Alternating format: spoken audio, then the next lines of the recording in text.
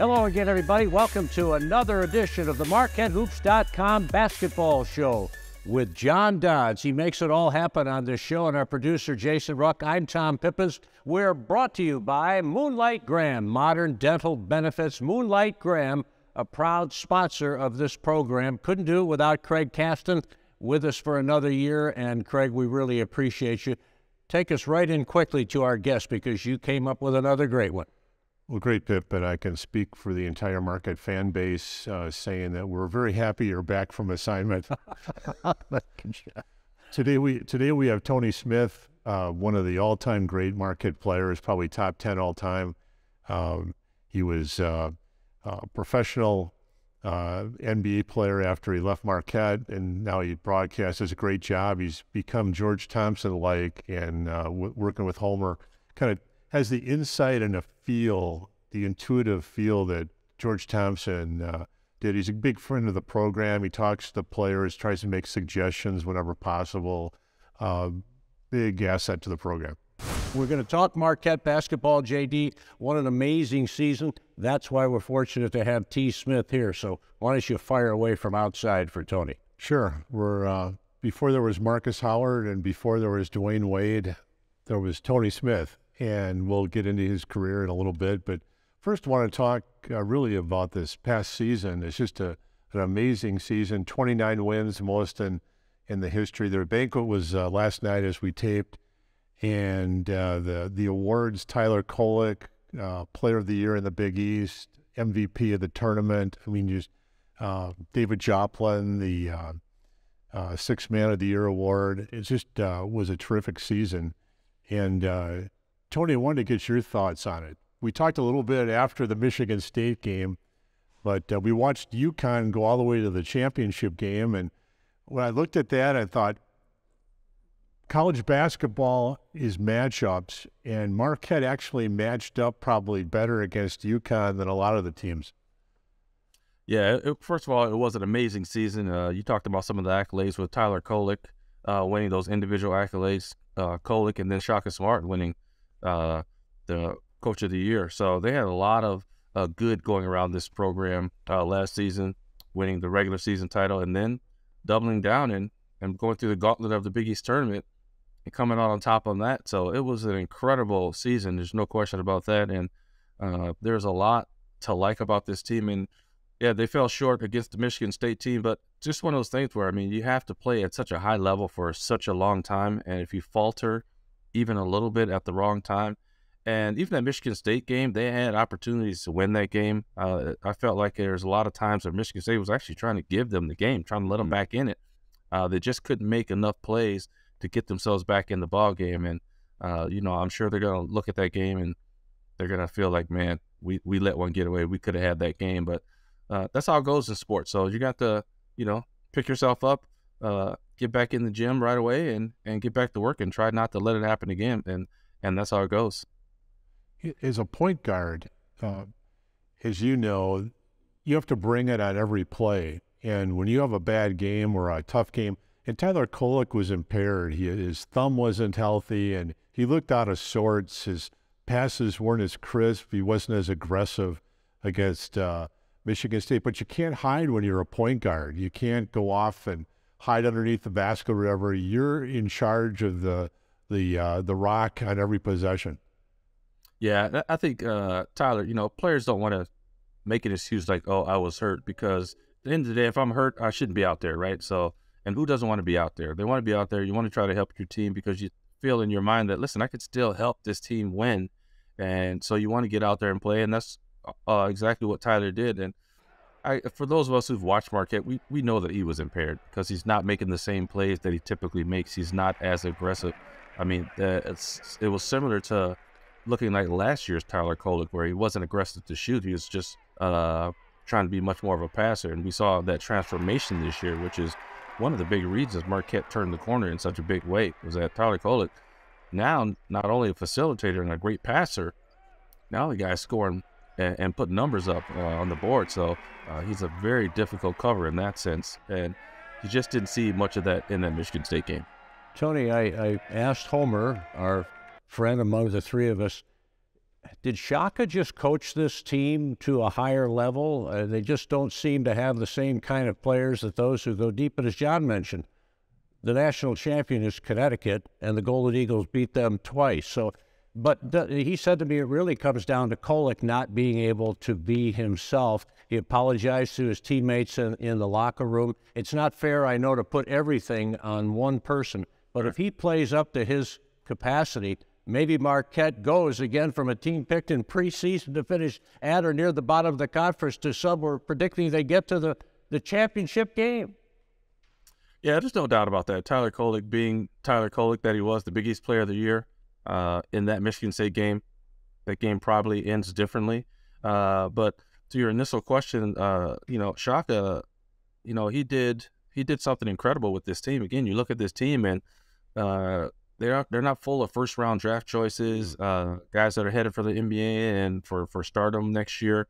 They're a bunch of guys who believe in what Shaka is telling them and playing the way Shaka wants them to play. And early in the season, it proved to work. And that's where you get buy-in from players. When you're successful at doing what the coach says and you win, that gives you a lot of belief in the system of what the coach is telling you. And this year they hung their hat on defense. They weren't great offensively. They're efficient offensively, but they weren't great. They were explosive in spurts, but they would also go through droughts where they couldn't score the basketball. And defense kept them in ball games until their offense was able to come back around and score and win those games. So, and that's what Shaka was preaching. I mean, he always preached defense. Every time we talked to him, it's defense, defense, defense. And we started to talk to players later in the season. That's the same thing they were saying. Hey, we're a defensive first team. No matter what our offensive numbers say and how efficient we are, how many points we score, we're a defensive-minded team. I thought against UConn, one of the reasons why they were successful is surprisingly they were able to match up against UConn, because UConn's, if they had a flaw, and John Fanta pointed that out when he was on our show in February, he thought the flaw was the guard spot. And Newton, he played terrific that entire NCAA, but Marquette presses him. And by the time he gets the ball up over half court, there's about 18 seconds left on the shot clock. And they look at Hawkins. That's their first option. And Omax is there. Omax Prosper is there to make his life miserable. And then there's Sanogo inside, and Marquette really had no answer for Sanogo. Nobody did. Nobody did. Yeah, but right. It seemed like those three guys that killed the NCAA opponents were Calcaterra, Caravan, and Jackson. And those guys, there's not enough time when they play Marquette to do something in the half court with those guys. What was your thought on that, Tony? Yeah, the UConn, obviously, what I thought when I watched UConn march through the tournament, first of all, I wasn't shocked. I don't often do brackets, but I did one for work over at Good Karma, and I had UConn in my Final Four. So I kind of felt they were going deep, because even the game we beat them in the tournament, they played well, and they blew Marquette out that second game when they wanted revenge, and they were mad, and they came out, and that was the only team that ever did that the entire season. So I knew that they had something. They had the pieces, and like John was saying, they have a sort of a weakness. I'll call it a sort of a weakness, John, at the point position with Newton, because Newton did also hurt Marquette in a couple of those games, but he was also shut down in one of those games. And I saw the same thing versus San Diego State. They were pressuring him big time, and it was causing him a lot of problems. Got the ball stolen a couple of times, made some bad passes. So that was their weakness, because he's not one of those little small, quick, twitchy guards, right? So a little quick guard can give him problems. Stevie Mitchell gave him headaches, right? But he gave a lot of people headaches. But he gave Newton headaches. And like you say, you waste 9 seconds getting the ball over the half court. Now you don't have a lot of time to run your offense. But listen, UConn's super talented, but I felt like, if anything, for the Marquette players, that just shows how close you are to reaching that ultimate goal. I mean, the team that won it, you beat them twice, and it wasn't a fluke that you beat them. You beat them twice good. So that's what I took from those UConn games. Shaka mentioned last night at the banquet that his favorite game of the year was the win at Creighton. He thought that the win at Creighton, they were invested in defense for 40 minutes. Their offense came alive later, and they came back and won it at the end. But he was most proud of that game with 19,000 fans screaming at him. And everyone else was saying, no, it was the UConn game in New York City. That was the high point of the year. What are your thoughts on that comparison? Yeah, there are a lot of great games. Obviously, they won 29 games, so there were some good ones in there. The Baylor victory. There was even the game they lost at Purdue. I thought they played a good game. They could have won that game.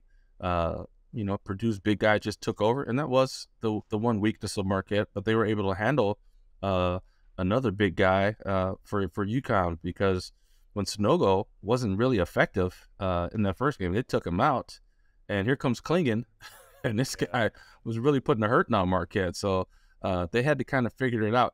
I just liked about this team, John and Pip, their ability to kind of figure it out. People would ask me about these guys during the season. I would say, listen, man, these guys, to me, they're like Jason from Friday the 13th, right? It doesn't matter what. You can run, you can sprint, you can jump in the car and get off, but they're going to track you down, and they're just going to do it by walking. They're not going to run you down. They're going to walk you down, and that's all they do. They just continue to keep coming and coming and coming, and they were able to do that mostly throughout the year. And obviously, a few games it didn't work out for them, but it wasn't for a lack of trying. And you always got a good effort. Like I said, that one UConn game all year, and I'm talking one game out of 30-some games they played that they actually got beat pretty handily. How big a jump did Osa make in your estimation? Boy, he's a really great passer, isn't he? Yeah, he's phenomenal. He's a unique talent. I think one of the reasons that teams kind of had problems with Marquette, because they know he's not going to shoot from the outside, but they don't understand how to play him then, because like, okay, I don't have to guard him out there, so I can stand back, but he's just looking to pass. So now you're just giving him free passing lanes. A good passer, you want to get hands in his face, you want to bother him, and you got to be up on him to do that, right? So when teams sit back on him, he's just easy, free passing, sitting there, and he will pick you apart because he is an excellent passer. And guys understand that with he and both Kolek, when they have the ball, you understand that you better move, and because they're going to hit you if you're open. And, I learned the same thing playing with Magic. I mean, I see in practice, you better move when he's got the ball, run, because he's going to find you if you can get open and find the seat. Yeah, great point. And to Osa Ighodaro, again, good, clever moves around the basket, I think. He's silky smooth in that regard. Yeah, he got better offensively as well. Yep. Yeah. We're going to say the same thing about a lot of these guys, right, when we talk about them, that the improvement from last year to this year was dramatic, and it was obviously visible with most of these guys, and that's why they were able to elevate the way that they did. And also, he's going to have to continue to evolve his offensive game, put more tools in his bag. As John said, he has the jump hooks, the little touch floater shots in the paint. At some point, he's going to have to get an elbow jumper, a free throw line jump shot. And if he does that, he's going to become even more dangerous. I don't think he needs to be turned into a stretch 4 or stretch 5 by any means, but he certainly has to be able to hit that free throw elbow shot that's available, because right now his option is to, he has to dribble into the defense now to get that floater off. He can't just take what's open and available at the elbow because he's not comfortable with that shot yet. Obviously, they have Kolek, who's going to work off the pick and roll, but the problem with Oso, if you don't want to come out and guard him like teams are not going to, they're going to sit back because he's not going to shoot that shot out there. Then you get him doing handoffs, and handoffs are become an issue because now it's 2-on-1 against your point guard, and Oso's going to pick him off. Now you got Tyler coming downhill at your big, right, and drawing some attention in, and that's when he's not going to necessarily shoot a floater or score a layup every time over the big, but he's going to draw traffic, right? And now he's going to kick out to the shooters, right? You got Joplin, you got Omax slashing.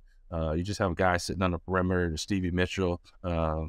He's a slasher. You got Cam Jones out there. You don't want to leave him open. So Marquette becomes very dangerous when you allow Kolek to get into the paint because he's such a great passer. And by not guarding Oso, you're putting your guard at a big disadvantage at 2-on-1. So most teams, sometimes you got to bring the big up there to help out on that pick and roll to kind of slow down Kolek.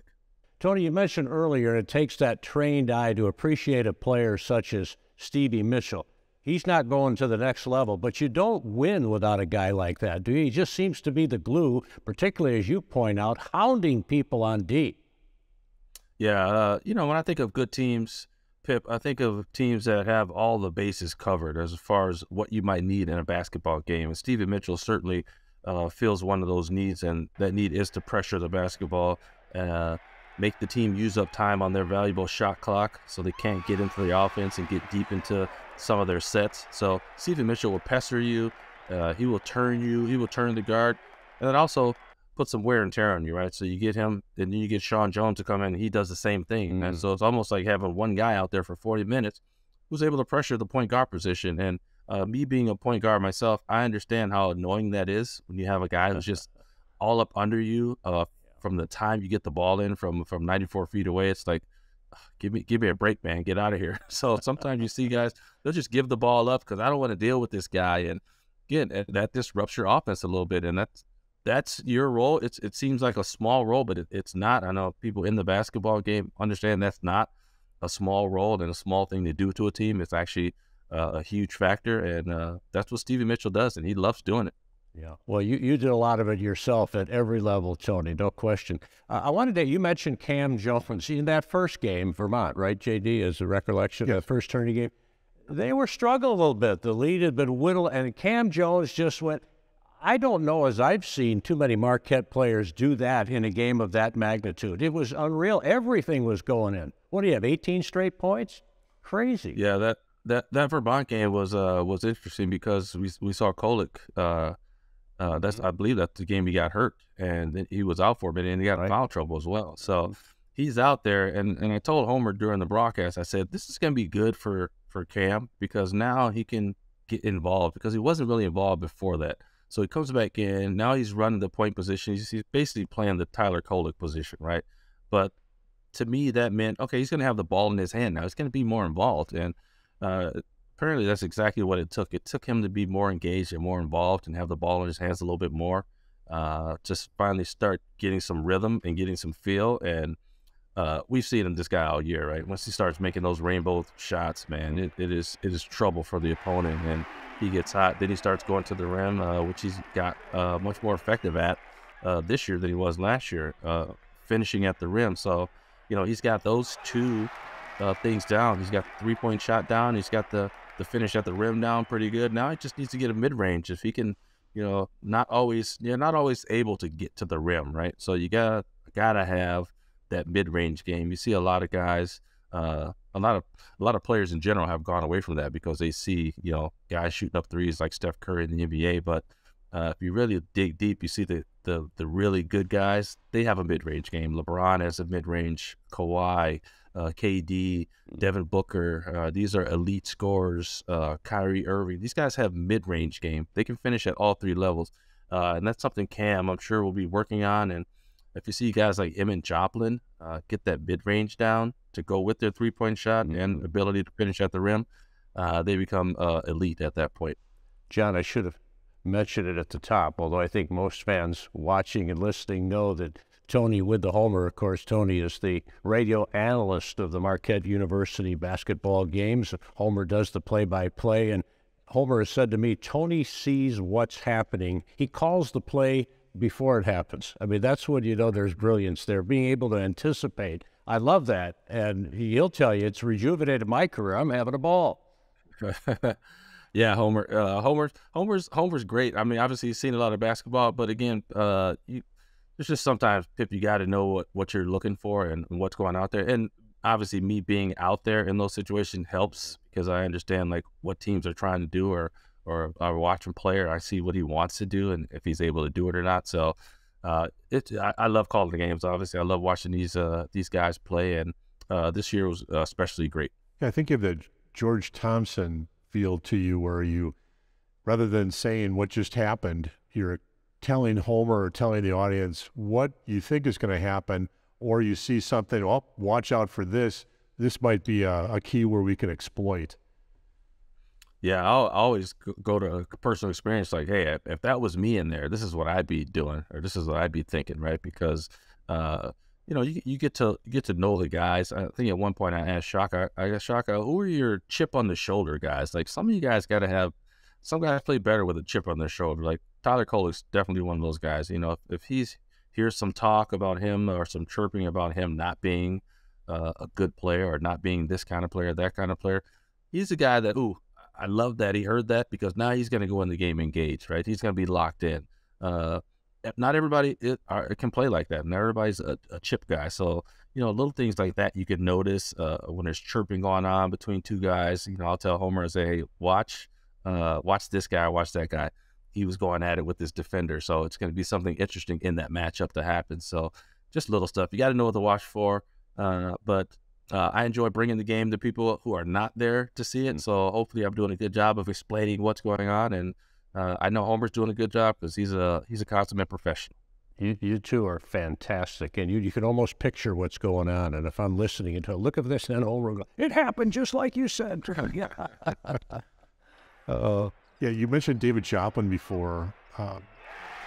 You talk about David Joplin. On offense, we all know, but on defense, it was an amazing transformation. Yeah, Joplin is a kid I'm familiar with. He was in some of my AAU programs and workouts coming up at Brookfield Central. I know his parents very well, so we have some family ties there together. And I spoke with Jop early last season about his defense, John. And I said, man, Jop, I said, you're out there, you're watching the game. I said, that's why you're coming out quickly. He would go in there and Shaka would have to pull him out because he wasn't on page with the rest of the guys defensively. And I said, it's because you're watching the game. I said, this is not high school. This is college, man. You got to be engaged. You got to know what you're doing before you actually have to do it. You can't be reactionary on defense or you're going to be late. So I had to talk with him. Obviously, he's still a freshman. He's got to work through his growing pains, his ups and downs that all freshmen are going to have.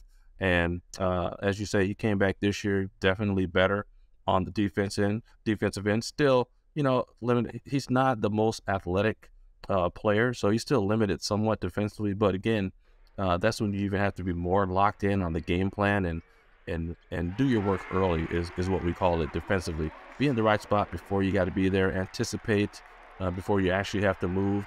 Those are the things that will get David over the hump defensively and allow him to play better. And as you said, he is a big body. You don't realize how big he is.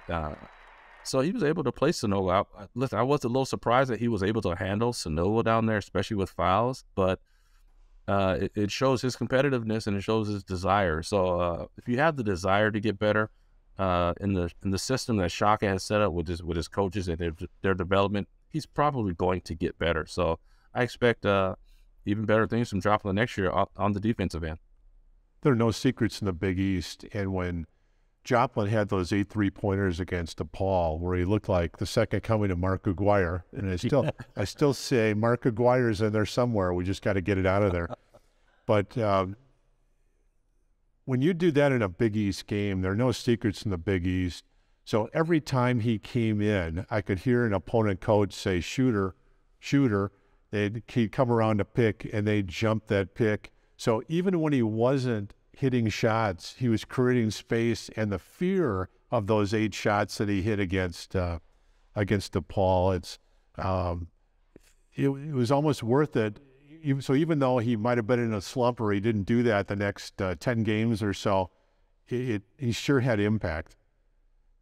Yeah, he did. And shooters are going to draw attention. That's what you do. I mean, as you said, when he comes in the game, similar to when Hawkins comes in for UConn, right? It's like, you got to know where this guy is, or Calcaterra, those guys. You got to know where these shooters are because they're going to hurt you if you lose sight of them just for a moment because they get it off quick. Now, Joplin is one of those guys. If he gets hot, you're just asking for trouble. And it's weird how guys, when they get hot, now they always seem to be open. Like, that's one thing I never understand during the broadcast. I'm like, this guy just hit 3 threes. How is he still open?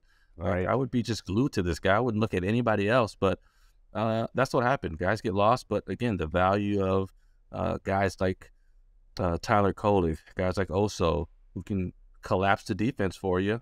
And you as a shooter, you have to have the ability to find the open seams and and be visible to those guys so they can hit you with passes. And again, Joplin's, he's got a long way to go. I think he's got a huge upside still to go, which is a good thing for Marquette. So he's got to continue to work, get in the gym and develop his craft again. Like I said, if him and Cam Jones figure out how to get a mid-range game, if both of them do it at the same time next year, it's going to be lights out.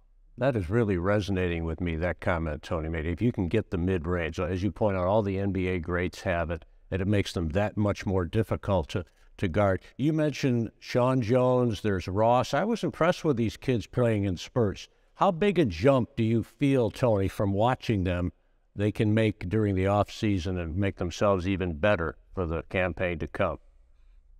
Yeah, if they make similar jumps to what the sophomores this year did, man, they're going to be incredible, because I thought, obviously, Sean Jones, we saw this guy is fearless, right? He's 5 foot nothing, but he thinks, I think in his mind, I think he's like 6'8", because the way he attacks the rim, he goes after, he doesn't care who's in there. There could be a 7-footer in there. He's going to attack the rim. He's going to try to hit the body.